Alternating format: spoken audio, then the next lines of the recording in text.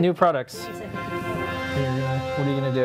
Okay, I have to put it on. So the first, could we start with the Capacitive? Yeah, so we're gonna start with the Capacitive. This is a new product. You want to go to the overhead? Yeah. So this is a new hat. So I actually we have a video, but I'll show it on the overhead. Okay. To start. Okay. Let's see if I got my lights going on here. So this is the another hat. So every week we're doing a hat for Raspberry Pi. It's kind of like a shield, but for Raspberry Pi. They have their mechanical standard. If you fit this mechanical standard, to be the size. So we've been coming up with a whole bunch of ones. Like we had the servo one, and we had one with GPS on it, and like all the most popular stuff that people want. So you can plug it into your Raspberry Pi. And then the one I'm going to demo today is the capacitive touch one. So it has a capacitive touch chip in the center, and then it has these weird figure eights coming out, and those are the electrodes. And I have it hooked up right now. Oh, I have it. I'll get it ready, but I have it hooked up to a speaker. And let me log in and start this script. Okay. Whatever you. Hold on. Do you want me to play the video of it? Yeah, why don't you play the video while I log in? While you do that, I have a little video that I wanted to show folks, and this is the video of Ladyada playing the Capacitive hat. Let me just find it.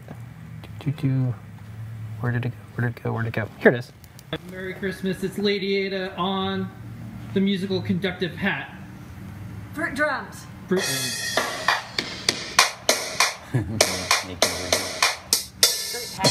I have a lot of fruit. So. I know. I'm going to stick to the engineering.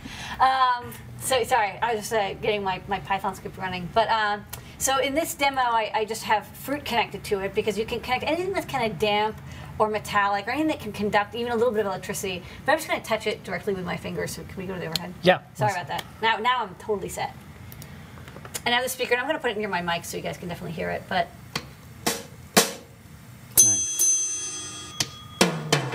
so this is the code for the thing. So I can also have a band. Okay, Ladyada band. So as you touch each one, it can detect it, and then if you're in this example script, I have it plays a sound, but it doesn't have to. It can actually do anything. It just detects a touch, and then you can have your Python code play video, or go to a website, or turn off a light, or whatever you want. It's just fun to demo with the sound because it's just like so easy. And and it's capacitive, not resistive. That's right, it's capacitive. So you have to have a human. And you can't be wearing gloves, it has to be like your hand, or if you have those special gloves with the metal tip, that works too. Basically anything that, like an iPhone, like you can use those capacitive styluses. But if you use alligator clips, what's nice is that you can connect to the, you can clip the alligator in so it grabs the two circles, and then you can, attach the other end to like fruit or metal or ITO. Or whatever you like. So it allows you to have like, basically I want to make it so you can clip alligator clips. That's why you have that weird figure shape. So this is why you can clip to it. Yeah, because people are like, why the heck is that weird shape? Yeah. And then if you want to solder, side. you can solder to the little hole in the middle. So that's a capacitive touch hat. So we'll have more hats, but that's this week's hat. And we have a really cool animated GIF of Becky playing fruit drums. Okay. All right. Good time for fruit. Next up, big announcement. This is the LulzBot Mini. It's the next in the line of open source 3D printers. We have the coming soon page. We're allowed to announce that it's coming out. So sign up. Sign up. They'll probably go pretty fast. It's one of our popular 3D printers, and made a big splash at CES. Yeah. Oh, you were there? No. No. Absolutely. No. I don't think we're allowed to go there, mostly because something you made. Yeah. For those We of weren't banned. no. Technically it wasn't us. So I guess They can't prove it. I guess one side note for the folks who don't know this. So we had just came out with the new version of the high power TV Begon, and I soldered up 5 and I sent it to my friends who were at Gizmodo at the time, and they all were in Vegas for CES, and they decided to. Well, let me just back up a little bit. A lot of people were complaining that year's CES was, man, there's nothing really new and exciting. It's just a bunch of TVs. I wish someone would do something about this. Well, then the next day something did happen, and so they used all the TV Begons to shut off every single TV at CES. They filmed it, they put up a video, and one of the people from Gizmodo got banned for life. It was an interesting couple weeks. boy, did people want to get TV Begons. Yeah, that little 2-minute video. Or kill us. Right? Yeah, it was an interesting. He's a guy who is kind of the brunt of all that. I emailed him and he said, you know, I just work for them. Doesn't matter. He's like, I don't care. Like, it's nothing to do with me. So, anyways, it was an interesting day in the world of consumer electronics. Next up, our R is for Robots coloring book is probably going to be in the store in a few days. We went through the alphabet and we did A is for Asimov, H is for Hexpod, G is for GPS, W is for Wildcat, X is for X-Rex. We had N is for nanotechnology. We had P is for prosthetic. We have J is for Jacquard loom. And this is the second coloring book that we've done here at Adafruit. The first one was Ladyada's E is for electronics, A through Z of electronics. This one is R is for robots. And as always, we are releasing this as a Creative Commons download for free. You can print these out and give these to kids. You can make them and distribute them. Because you get a coloring book and then everyone wants to color in like H is for hexapod, and then you're like, man, I only have one H for hexapod. You can make a book with 25 H's for hexapods and then like one for S's self-driving car. So, so it's meant for people of all ages to just look at robots, and you know, one thing that I think that we can all do a better job on is robots can be friends. They just don't need to be, you know, what like Terminator says they're going to be. They can be our friends. With the software we write, eventually, if they become self-aware, we have to be very careful that we make sure that we put our best in them, not our worst. And so my favorite story is when I was working with the people at Sony, and they had these little humanoid robots called Curio. And one of the older engineers, he said, make sure you make robot friend, not robot enemy. And it really hit me because I was like, oh my God, because their robot, it would only read to children. It wouldn't do, he said, don't make robot slave.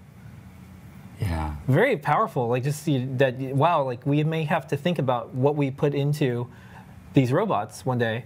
And especially if they're going to do very important or dangerous things or whatever. So anyways, we're starting them very young, and we're trying to teach kids about robots in more than just what Hollywood says is going to happen, and more than, you know, everybody else out there. More than the military. So that's our plan. So you only have fun robots in here.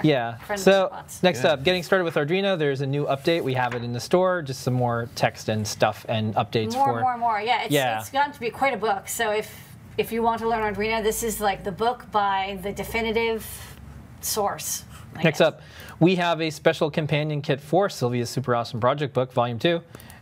It's an Arduino pack that goes along with it. You can do all the projects. And yeah, we actually use all these parts to go through all the projects, so we know for sure that it works. You get a speaker, you get an Arduino, you get a USB cable, you get 3 ultra bright white LEDs, so you can do the pulse effect ones, a potentiometer with wires soldered onto it, and a genuine Arduino and 9-volt battery pack. So you will definitely be ready to go, and it works perfectly with Arduino software. So after you finished Sylvia's beginner book, you can move on to the Introduction to Arduino book or something. Okay, and next up, we won't spend a lot of time on these, but basically we have these new types of filament. There's ones that are, there's copper. Yeah, there's copper and bronze. Just kind of coppery. And this actually does have metal particles in it. Yeah, and they answer the question at a time. It's not conductive. But it is metal, and it feels like metal, and they said it smells like metal. And then last up, we also have glow in the dark. That's fun. Yeah, it's a lot of fun. Yeah, and we'll be having more. Actually, you should check in tomorrow if you're watching on live. 3D Hangouts with Noah and Pedro. They will show off. They showed off on the show and tell some stuff that they printed out with the copper and bronzeFill, and it looks like it's a cast piece. You know, especially if you do finishing, like they tumbled it with some like hex nuts or something to kind of ding it a little bit to give it a much smoother finish. They say after tumbled it, like it looks pretty much cast, like it's as good as something you would buy. Okay, Ladyada, we have a pack of neopixels. They're not neopixels, they're dot stars. Dot stars, sorry. Dot stars. This is really screwed that one up, sorry. You're fired. No, I know. These are a 10-pack of APA 102s, which is kind of the next generation of all-in-one LED chips. These ones have a 2-wire SPI protocol, so you give them power and ground, and then data clock in and data clock out. And they act a lot like NeoPixels, but you don't have to worry about timing requirements. And I can show some of the overhead real fast, too. Okay. I soldered them onto little 50-50 LED breakouts here. And they're as bright as like NeoPixels, so if you're used to that. But because there's no timing requirements, you can use it with any processor because you don't have to worry about this like pulse high, pulse low. You can go as fast or slow as you want. Works perfectly with Raspberry Pi, any pins, BeagleBone, Basic Stamp. Any processor will work just fine as long as you have 2 pins available. And they look really great and they're really easy to use in like 24-bit color. So if you want something that's a little bit more stable than NeoPixels and not as picky, Dot Stars are like basically the same price and a really good quality and look great. Okay. Next up, we have an update of the Hummingbird kits. Yeah, this is a Hummingbird Duo. It now comes with even more stuff. And this is a basically a DIY robotics pack that has no soldering required.